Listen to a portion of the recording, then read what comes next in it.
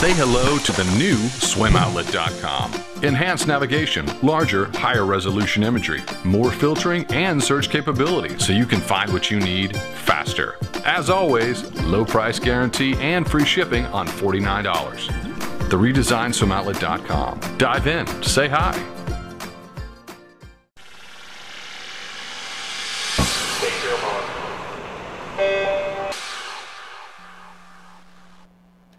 This is the Morning Swim Show for Thursday, July 10th, 2014. I'm your host, Jeff Cummings.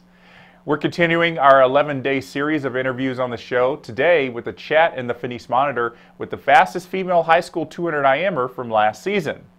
Ella Eastin is continuing to impress in the event, making her one of the ladies we picked as someone to watch in 2016.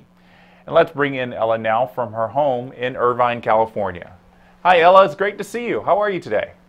Hi, good. How are you? I'm doing excellent, thank you. So you live in Irvine where juniors and seniors will be taking place next month.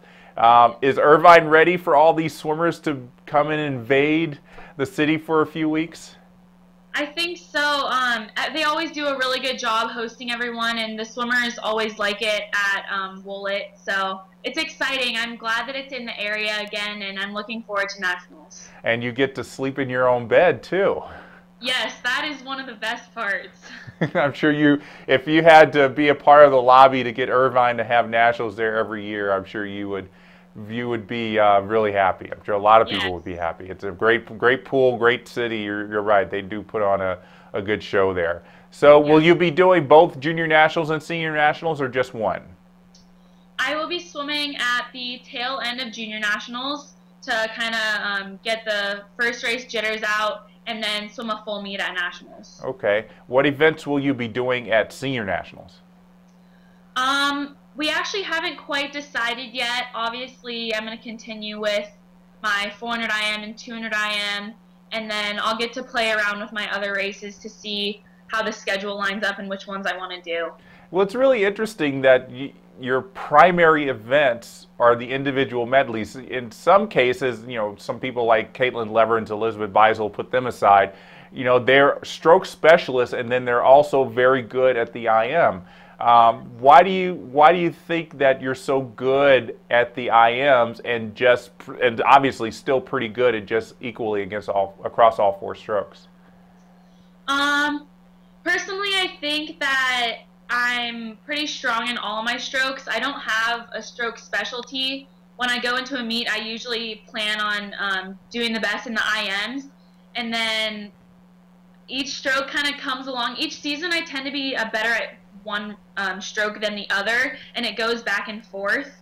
I think that being decent at every single part of the IM is really important, and I tend to do that pretty well, I think. I don't have a really weak link in my IM, just none of them are super strong. Well, that's good. And to not have a weak link, I think, is what's helping making you one of the best IMers in high school. So I think it's to your advantage that you continue to swim it that way. Going back to senior nationals, how many people from your team, SoCal Aquatics, will be going with you? Right now we have 3 people going to the meet total. My sister, Emily, and Dylan Payne, who is going to be a sophomore at Duke. So there's just 3 of us. The majority of the kids that are swimming at the national level are swimming at junior nationals the week before. Okay, so there'll be a really big presence of juniors. Yes. Well, that'll be great. And I'm sure they'll be glad to have you on the deck with them, even if it's just for a couple of days or a day or two. Talk about high school here.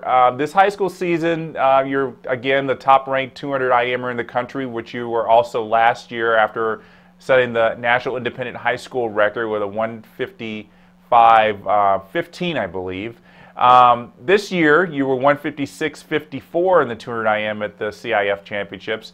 Now, that's a second and a half slower than your 200 IM for last year. So were you just swimming through the championship meet this year? The season's been very interesting. I had a bit of a shoulder issue that set me back a little bit farther than I wanted to. But I rested a little bit for CIF, but I wasn't completely ready to race. I did my best, and I was I really surprised myself. I didn't expect to go quite that fast, so it was actually a good swim for me. A lot of people were kind of saying, "Oh, you added a second and a half. Is that like not good for you?" And I was actually really happy with the time. I think that under the circumstances that I was going through, that race was better than I planned it to be. So it was actually kind of nice that I did go 156 and I wasn't too far off of my time.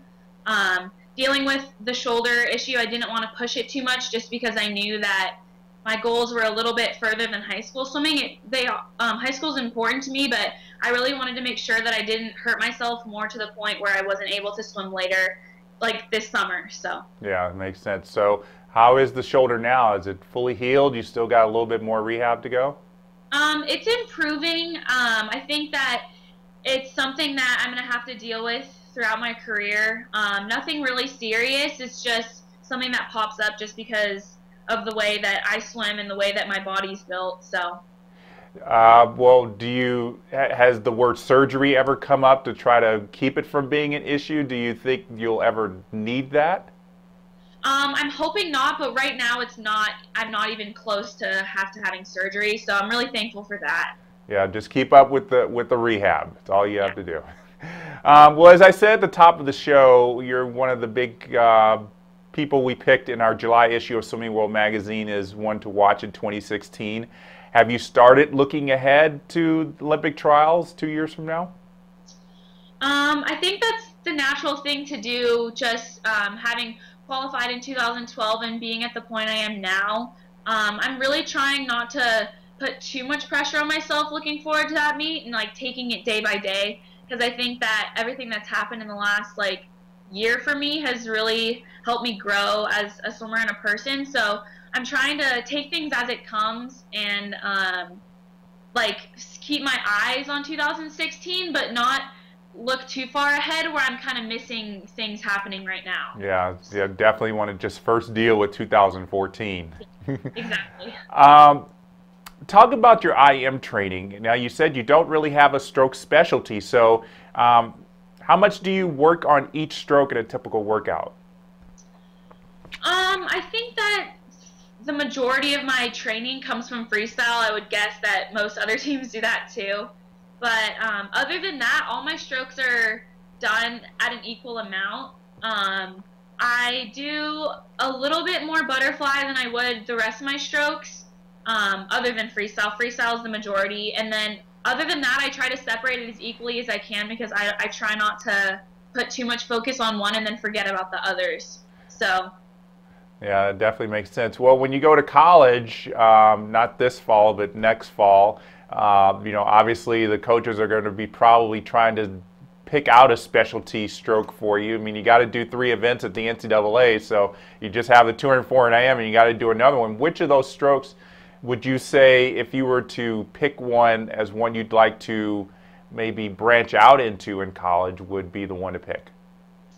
I think that going towards the direction of freestyle would be good. I would love to be a part of the relays in college, and to do that I would have to either do the 200 or the 100 freestyle. So right now it looks like the 200 would be a stronger event for me. So right now that's what I would choose if I could right now. Okay, well, like we said, focus on this year. College is still a long way away.